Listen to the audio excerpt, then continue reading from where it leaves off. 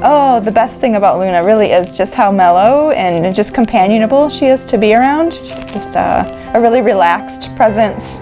So I think, yeah, my whole family really benefits from that. We all just enjoy being in her company. I would like the people who helped rescue Luna to know is that, yeah, she's got an awesome life. She's got a really great fenced-in yard. She has a little 6-year-old girl.